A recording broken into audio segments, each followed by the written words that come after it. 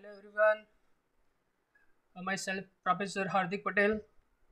Today in this video I am going to discuss experiment number 9, that is emitter follower as a buffer. So as you know, emitter follower, which is also known as common collector configuration. So this common collector configurations is normally used between two stages of multi-stage amplifier or between the output of a voltage amplifier and the load. Its main role is to increase the driving capacity of the output signal due to low output impedance and reduce the loading effect with high input impedance. Right? You know, in common collector or a grounded collector configuration, its current gain is larger while its voltage gain is approximately unity.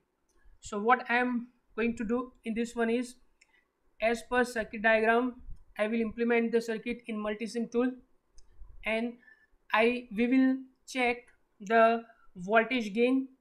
Voltage gain means output voltage upon input voltage. As it is a common collector, input is given at base terminal and output is observed at emitter terminal, as you can see in circuit diagram. So what I will do is, I will vary the input signal and check the output voltage. Then for different sets of inputs, we'll measure outputs and we'll measure gain. Right? So that would be one table. Then another table we are going to draw is, what is the effect of variation in voltage VCC, means driving voltage VCC or supply voltage VCC, on output voltage. So in that case, we'll keep V in fixed, will vary VCC, and will check effect of variation in VCC on output voltage and hence on gain. Right? So this circuit I am going to implement in multisim tool. So let's see. So here I have implemented common collector configuration, as you can see. So R1 10K, R2 10K collector is shorted, it is directly connected to VCC. Here it is RE, here coupling capacitor C1, here again coupling capacitor C2, here it is load resistance 2.2K. Now let's see here in function generator. Right, we can set input signal of 1 kilohertz, sine wave, amplitude 20 millivolt peak. Right, here it is out for output measurement. Here it is oscilloscope. This oscilloscope I have selected from this um, measurement tools. Right, let me add one more thing, that is measurement probe. Right, measurement probe I am adding here at output terminal to measure peak to peak output voltage and frequency. So you can see what I am doing is, I am setting parameters, output parameters, to measure the things. So here I have selected voltage, peak to peak, and frequency. Right, if your requirement is more, you can select different parameters also. So I have selected V peak to peak and frequency. A shape of voltage you can observe in this waveform. So let's see, if I press run button, I have set, see, I have set VCC is equal to 10 volts. Now when we press on run button, you can observe voltage peak to peak. Right, output voltage peak to peak 39.5 millivolt. Here we have set 20 millivolt peak, means 40 millivolt peak to peak. Right, now let us stop this. Let us uh, set the appropriate multiple division. So here this blue waveform indicates input, while this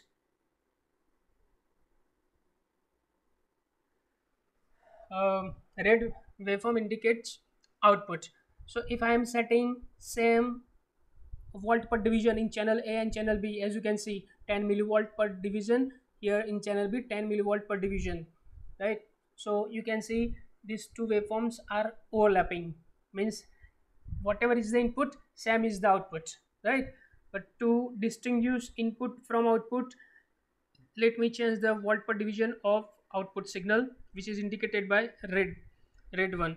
Right, so what is it, fixed peak to peak amplitude and all that we can set by putting this cursor, as you can see, right?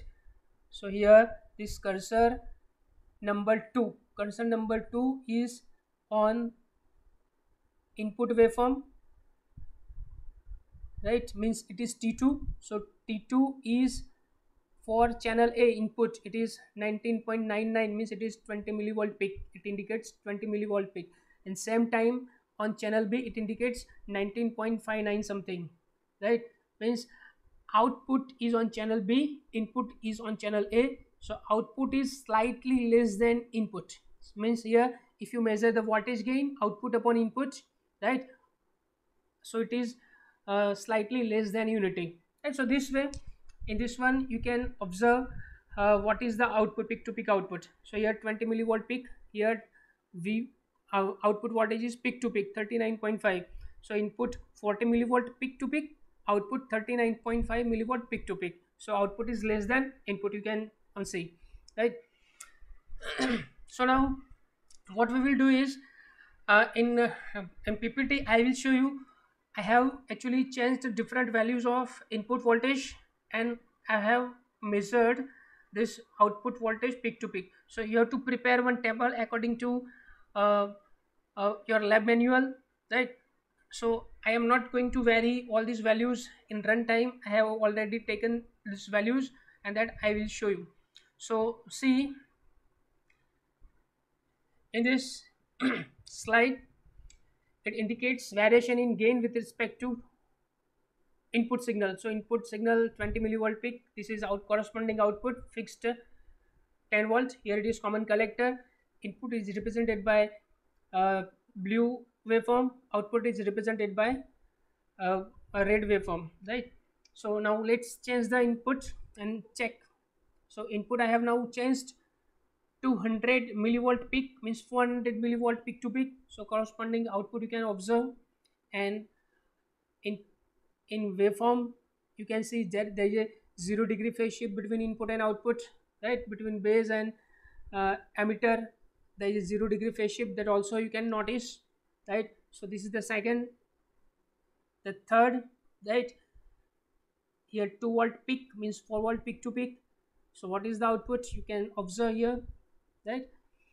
So in form of table, here it is 40 millivolt peak, 400 millivolt peak to peak, 4 volt peak to peak. So corresponding outputs I have mentioned, and I have calculated practical gain. So theoretical gain, now you have to think whether it will change or not, right? So it is up to you to calculate theoretical value of gain, whether it is depending on input signal or not, right? So this way the first job is done.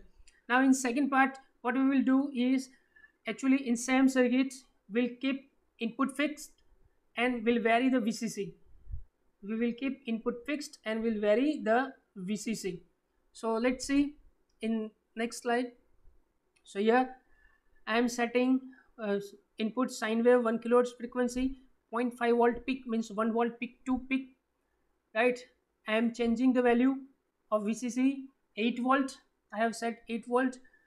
See the output, right? Shape of input and output, right? So this is the case for VCC is equal to 8 volt. Similarly for VCC is equal to 10 volt, again yes, same input as we have considered in previous case. So here it is corresponding output, and VCC is equal to actually so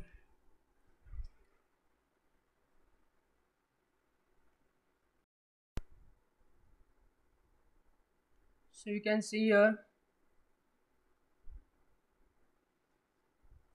last case for VCC is equal to 12 volt, right? Here it is output. So in form of table, VCC 8 volts, 10 volt, 12 volts, corresponding outputs and corresponding gain. Now it is your job to calculate theoretical value of gain for different value of VCC, and accordingly you have to conclude this experiment. Thank you.